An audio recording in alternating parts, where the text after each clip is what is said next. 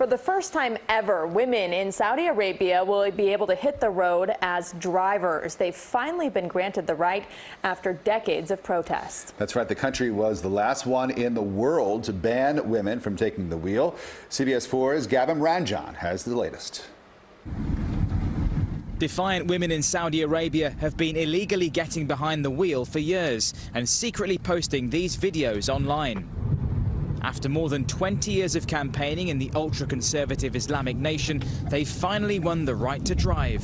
My reaction is I'm on cloud nine. I'm very, very happy, excited. A decree from the king will allow women to lawfully take to the road starting next June. A Saudi spokeswoman calls the move the right decision at the right time. This is just another step in the march towards progress. The kingdom's ban, when other Muslim countries have allowed women to drive freely, has attracted negative publicity for years.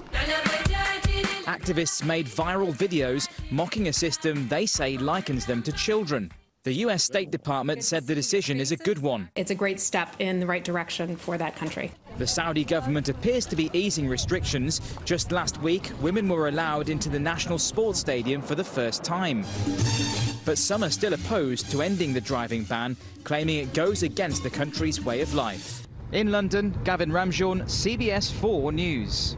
And the King's decree is just the latest in a series of gradual reforms, including allowing women to vote in local elections and permitting girls to play sports at school. Some welcome developments in a part of the world that is a little bit slow catching up with the rest of us.